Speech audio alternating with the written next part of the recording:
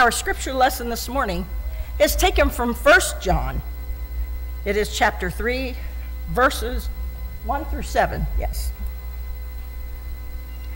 How great is the love the Father has lavished on us, that we should be called children of God. And that is what we are. The reason the world does not know us is that it did not know him. Dear friends, now we are children of God, and what will be has not yet been made known.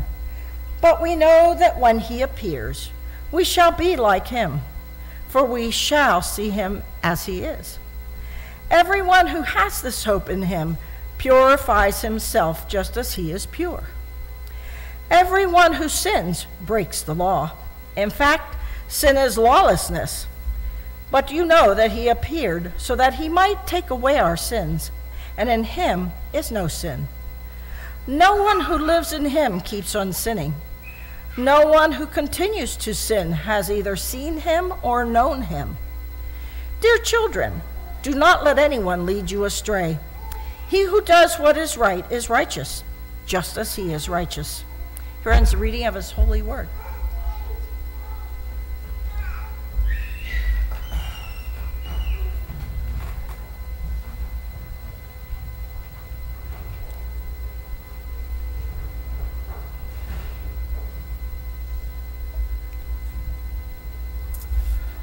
So you will no doubt notice in your bulletins and on the screen today that the title of our sermon was supposed to be, Can We Be Pure? Well, I have to tell you that I decided a little bit later in this week that I wanted to change what my sermon would be about. It doesn't happen often. We tend to try to keep things around a central theme each Sunday, but this week something was on my heart that I felt we needed to discuss. So, if you are the sort of person that hates it when a question gets asked and then not answered, I'm going to go ahead and answer the question for you this morning very quickly of can we be pure? Well, we can be, but it is only through the blood of Jesus Christ that we can be pure. Otherwise, it would be impossible. So there you go. That is the answer to the question. You can sleep easily at night if you were wondering what the answer would be. So I decided to change what the sermon was going to be about this week because I had a lingering thought that I just couldn't shake from last week's sermon. And I know that you guys all thought about last week's sermon very hard throughout the week, right? And really pondered it. So you're probably in the same boat that I was. So I couldn't, every time I sat down to write what my original sermon idea was, I just couldn't shake this question or thought that was sticking in my brain from this last week. Does anyone else ever get like that? You get stuck on something and you just have to see it through or it'll never go away in your mind? If you do, you probably understand. So as I was working this week, the thought that kept running through my mind from the sermon last week deals with the idea of giving our testimony. Now, you may or may not remember last week I discussed how we as Christians should be willing and ready to give our testimony whenever the time comes. So as I thought about it this week, I realized that in my 4 years as the pastor here, I don't believe I've ever really given you my own testimony. So today I would like to take a bit of time and talk about what a testimony is, and then hopefully you will allow me to share mine with you. And I think the best place to start is to just talk about what a testimony is. You see, testimony is a word that is a church word. It gets thrown around from time to time, and it is one that maybe not everyone is familiar with. A testimony is the story of how a person came to believe in God or has experienced God's presence and power in their life. And the children gave us some great examples this morning of that. Next, I want to tell you why, a quick reason why I haven't given my testimony from the pulpit in my time here as the pastor. The main reason is when I'm up here, It's not about me. Now, I tell stories from my life from time to time, but they are always just to illustrate the point that I'm trying to make. And I use those stories because, just as Jesus used stories to teach people, I try to do that as well. So as I thought about my own testimony this week, I came to the realization that my faith journey started at a very young age. The first times I can remember hearing about God and Jesus was from my great-grandmother. When I was a small child, my great-grandmother would watch me. She was always in the same nursing home that my mom was working at, so I got to go to the nursing home, and I would go and stay with my great-grandmother. And I can remember her teaching me the songs like This Little Light of Mine and Jesus Loves Me and all those things, and that is the first time I can remember hearing about Jesus. Now, as I grew a bit older, my parents were faithful in taking me to church, or if they had to work on a given Sunday, they were faithful in making sure someone else took me to church on those days. And so I was in church on Sundays and Wednesdays usually as well. I learned about the love that God has for me from wonderful Sunday school teachers. And I count myself blessed that I had them in my life and that they were willing to give of their time and their patience to teach me. Now, I know that it couldn't have been easy for them. See, in the church that I went to growing up, I had three boy cousins that also went to that church. And they were 1 year younger than me, 3 years younger than me, and 5 years younger than me. And outside of church, we did almost everything together as well. So when we were inside church, we could be a bit of a handful when we were all together. So when we would do things like sing songs like Deep and Wide, and we would do the hand motions, deep and wide. Whenever we would go to the wide part, my cousins we would all make sure we were standing right next to each other. And when we came to the wide part, we would go deep and wide and try to hit each other as hard as we could.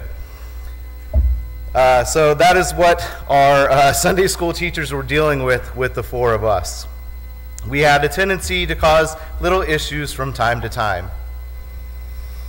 When we moved to Pennsylvania at the age of 14, I was blessed to get to attend two different churches.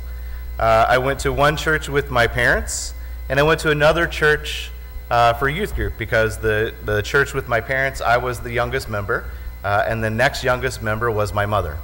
So there wasn't much of a youth group to be had. And in that church that I went to with my parents, I was lucky to have an adopted set of grandparents that took me in as if I was their own grandchild, and taught me again about the love of Jesus. In the church that I went to for youth group, I had a youth pastor that took the time to help me adjust from that move from Oklahoma. And I know he encouraged some of the other kids in that youth group to reach out to me and make me feel more at home. The first summer that we were in Pennsylvania, that youth pastor and a few other adults took our youth group to Alabama to help rebuild homes for tornado victims. And I have to tell you that while I was in Alabama, I seriously considered running away back to Oklahoma. I figured that was the closest I was going to get on my own, and I might as well make a run for it. Now, the youth pastor must have known that something was up, because he made sure to keep an eye on me, and if he couldn't watch me, he made sure to make sure someone else was watching me. In that time in my life, I learned what it meant to love others as we would love ourselves. Those people showed me that I had a place in a new state, and the love of God that they shared with me helped me at a time in my life that was very hard. As I grew into my college years, I will be honest with you here, I went a little bit wild there. I never stopped believing in God, but I was not making very good decisions in my life. Yet in those times, I could still feel the love of God. I knew what I was doing was wrong, I knew I was making choices that he wasn't going to like, but I still knew that he loved me all the same. After I graduated from college, I spent 6 months teaching and living on my own in Spring Grove, which is down around York. I was 2 hours away from anyone that I knew, and it was the loneliest time in my life. After about 2 weeks of living on my own and teaching, I called my father crying one evening, and I mean bawling, crying, sobbing, that I couldn't do it and I wanted to come home. I don't know if you guys know this, but teenagers can be really mean, especially if you're a long-term substitute teacher and you're just out of college, and they would refer to you as fresh meat, and they were right. So I had a very difficult time, and I felt as if I was a failure because I had spent 4 years working to become a teacher, and in my first job I felt as if I couldn't do anything right. Now, after I had talked to my father that evening, he put my mom on, and she suggested that I find a church to attend. And I did that week, and the people of that little church, again, took me in as one of their own. And I think they could see how lonely I was. And before I knew it, I was enrolled in a young adult Bible study and going to church again. Again, I felt the love that God has for me through the people that loved him. I wish I had remembered to tell them goodbye and thank you before I left. When our first child was born, Carlin suggested to me that we find a church to go to. And I said, where? And she said, well, why not Mount Pleasant? And this was a topic of discussion for the two of us because, as many of you know, I was not raised in the Methodist Church, and obviously Carlin was, but we agreed that we would go to Mount Pleasant. And wouldn't you know it, people again showed me God's love. When I decided that I was finally going to answer the call into ministry in my mid-30s, which, by the way, that calling had started in my teenage years, I had a lot of questions that needed to be answered. Questions like, where are we going to end up? I have a really good job right now. Can we afford to leave it? And am I actually able to do the work of ministry? Well, you guys know the answer to the first question, right? I ended up right here, right where I started. The second one, I have a good job, can we afford to leave it, was taken on faith that God will provide, and he has. And the third one, can I do the work? Well, the jury is still out on that one, but I will continue to try my best. Now, that is my testimony, and I will tell you that it does not seem to be a very remarkable testimony. There is no Saul on the road to Damascus conversion in my story. It seems like a very tame testimony.